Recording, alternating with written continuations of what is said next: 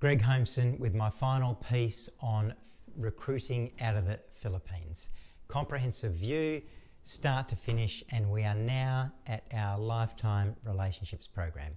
So the candidates have arrived in Australia, they are up and running, and what we do is that we want to make sure that this journey is a successful one for them. It is more important for us to see the success of the candidates than in fact it is for our clients.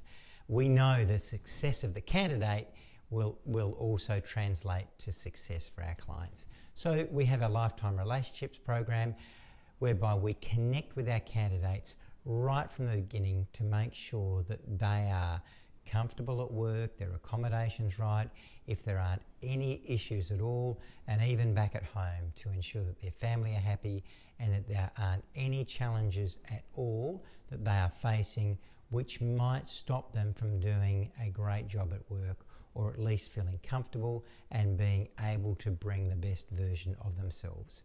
And this has allowed us to create an amazing success story over a long period of time. You know, very rarely does anyone not work out.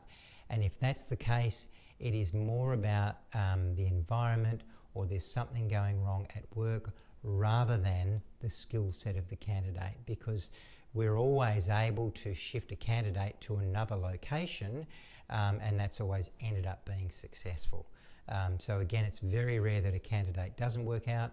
It just may take them time to settle in and be comfortable before they can indeed show their client who they are and what they can do.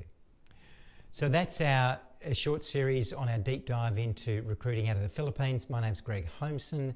Please send back any questions that you might have on any part of this process. Once again, thanks very much. Enjoy your Filipino workers. Cheers.